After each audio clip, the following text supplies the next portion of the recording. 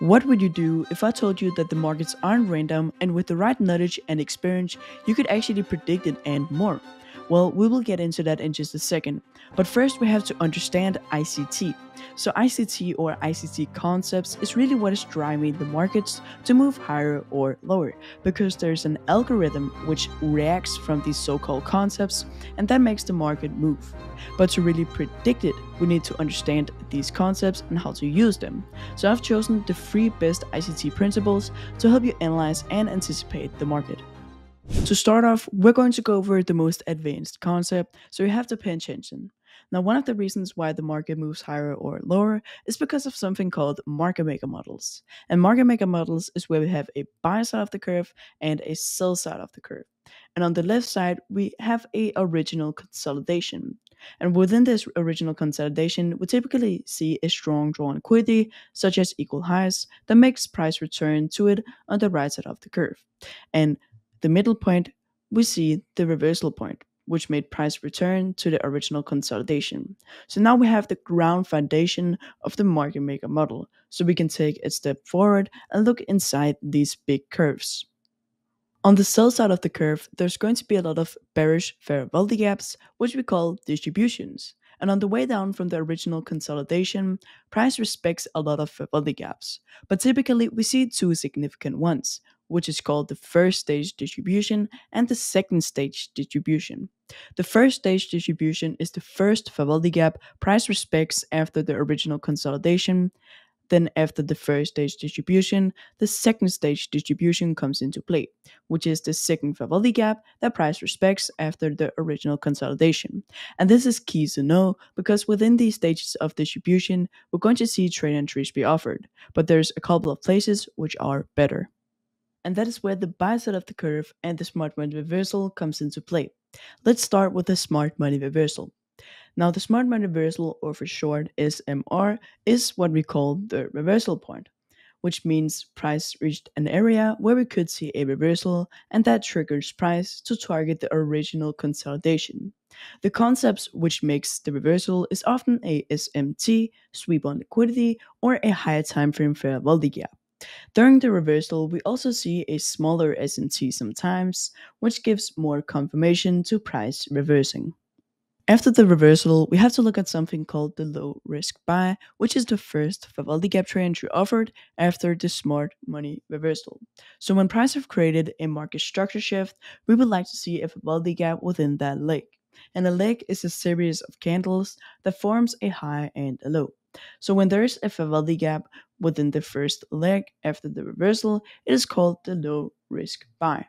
And it could also be a inversion for the gap, but that I won't go in details with.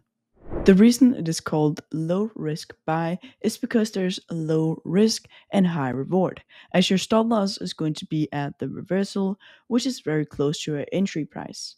Then your target is going to be at the original consolidation, which is very far away from your entry, making a high risk reward ratio. Now, on the buy side of the curve, we see something called accumulation stages, which is basically the same as distribution on the sell side of the curve, just on the buy side of the curve, meaning Vivaldi gaps are offered. And I would personally rather want to take trade entries on the buy side of the curve than on the sell side of the curve, but both curves are going to form great trade entries. The one on the left always targets the reversal point, and the one on the right always targets the original consolidation. Also, another very important thing to know is the amount of stages on both sides are equal. So that is the market maker model simplified. And this occurs almost on a daily basis, meaning it plays a huge part in price movement. Now, for the market maker model short example, we're going to start off with the original consolidation. So, if we look right here, this isn't really the most perfect original consolidation. As we can see, we don't really have any significant drawn liquidity, such as equal highs, low resistance liquidity, that makes price really wants to go here. But that's where I do have to remind you that not every market maker model is going to be perfect when you look at it in the charts. There's always going to be something a little bit off in most cases. Now, if we move down here to the smart money reversal or the reversal point, we can see if we look more to left, the price swept a lot of sell side liquidity or these three significant lows, which was one of the reversal factors. But there's also another one, which was this Fibonacci gap right here, or there are several Fibonacci gaps within here that also support the price in moving higher. So if we zoom in again, we can see that price, after creating the smart money reversal, created a market structure shift. And we wanted to see a market structure shift because after that, we could look for the low risk buy, which was the first Vivaldi gap after the smart money reversal. And this yellow rectangle is the low risk buy. As we can see, it occurred right after the market structure shift. Price came down and made a retracement and then started to move higher again. And if we also look closer here, we can see that we have the first stage accumulation, which is the first Vivaldi gap after the low risk buy, or the first significant Vivaldi gap. We can see price utilize that Vivaldi gap to then push price higher. And I've marked this high out as an easy target because this high right here, or every high on the sell side of the curve, is going to be low resistance liquidity, meaning price has really easy targeting these highs after creating the reversal point. So this is a very easy target right here. Now, if we move further up, we can see we have our second significant Fibonacci gap, which is the second stage accumulation. And this second stage accumulation, price utilized the Fibonacci gap to push price higher. We can see that price reached the easy targets up here, which is low resistance liquidity, and price also reached the original consolidation. So that's pretty much the end of this market maker buy model. So this was the market maker model simplified, and this occurs almost on a daily basis, meaning it plays a huge part in price movement. Now, the second concept is something that ICT uses almost every time he's on the charts, and it's called previous day's high and previous day's low, which we can find by going on the daily time frame, then looking at the previous day and see what it did. If it closed below previous day's low, then previous day's low for next day becomes the draw on liquidity. But if price fails to close below previous day's low, then previous day's high becomes the draw on liquidity for the next day. And if price doesn't reach any point, then we just have to look at the lower time frame. Now, if we were to look at a chart example, we will notice that this green candle has a high and a low. And the high is the previous day's high, and the low is the previous day's low. And we can see that price fails to close above the previous day's high with the body, and it closed beneath the previous day's low. And when price closes beneath the previous day's low, then previous day's low for the next day becomes the draw on liquidity. We can see price reaches the previous day's low but fails to close beneath it with the body. And that means the previous day's high for the next day is the draw on liquidity. We can see price reached the previous day's high, fails to close above it, then that means the previous day's low for the next day becomes a draw on liquidity.